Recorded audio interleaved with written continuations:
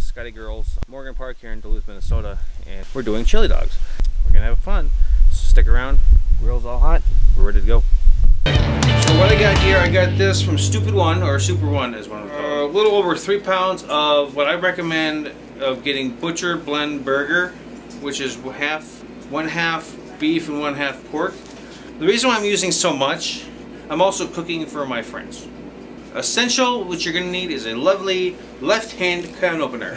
I'm going to show you the main ingredients that I'm doing. What we got here is maple cured bacon, Bush's Best cured bacon. That's the essential part of it.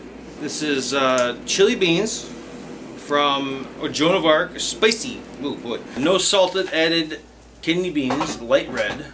Gotta add the color there, people. Black beans. Bush's Best chili bean kidney beans with mild chili sauce. This is the cool thing. Pregru and ragu make it the creme de la creme. My mom makes it, and she mixes pregru and ragu. So there's pregru and ragu. For spices, we have garlic powder, crushed red pepper, chili powder, Lowry's seasoning salt. Now I want you to know that I don't have any particular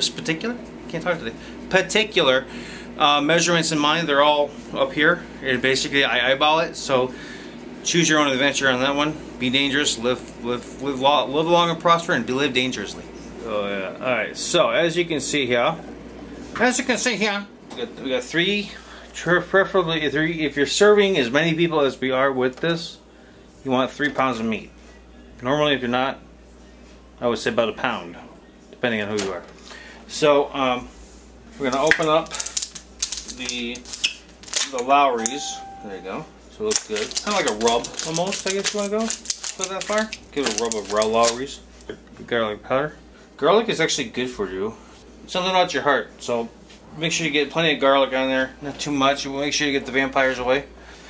We're gonna pop in some chili powder. Just enough to make it liberal. You just want to rub this stuff in real well, because this is basically.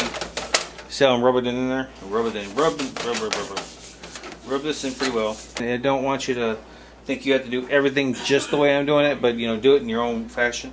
We want to brown the meat now, and I don't know if you can see that, but we are putting it at around 8.5 to 9 on the Richter scale, on the very hot meter.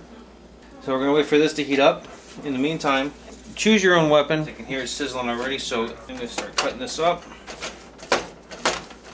A little quicker.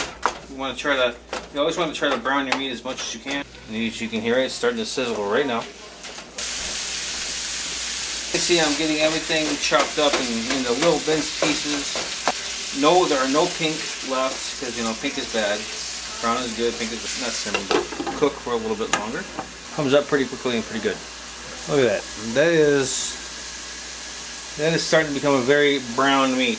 This bad boy, swat this out, then continue on. Pregru, and we're gonna open it up, and we're just gonna dump it all in there. The ragu, mom's favorite sauce. Pregru, ragu, and dagu. Pour that sucker in there. There you go. These are all the beans that we're spilling the beans, folks. Beans, beans, beans. All you need is beans, baby. Beans, musical fruit. The more you eat, the more you. Thank you. Todd makes his own lemon pepper. Can you see that? I'm gonna put a dash of this in there. You can dump the whole damn thing in there. That's just for a little added ba-ba-boom, ba-ba-boom, ba-ba-boom. Now here comes the cool part. Crushed red pepper. Yeah, that's me. Now we're gonna head it up to Mach 8. And now comes the fun part. Stirring the pots. We're stirring the pots, making evil. Man. One final creme de la ha-ha. The cunts naturally steamed peeled diced tomatoes. There you go, folks. That's a true chili right there. The Warlock special. This is called the Warlock Chili. There we go. Alright, folks, there you go. Instead of calling it the Mama's Chili, it's not called the Warlock Chili. We got flamage.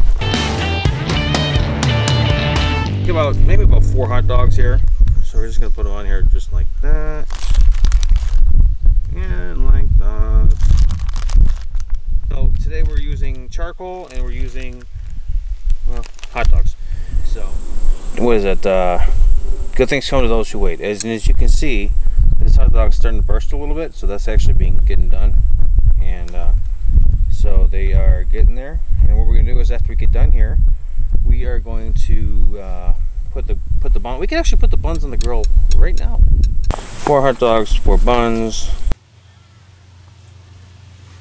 The hot dogs are almost done, and these are just enough heat on the grill for these puppies to be done. So we'll give it another, I don't know, 2-3 minutes, and pull them off and do our dirty work and put them together and chow down. All right, so Neil, we have the bun, we have the hot dogs, the buns are toasted, the hot dogs are done, and hopefully we can get this going. I'm going to use a little bit of the chili.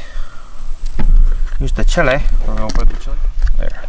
All right, so vazabing. And one more little scoop. There you go. This is the end product. Chili dogs. And I'm going to take a big bite to show you that it is good.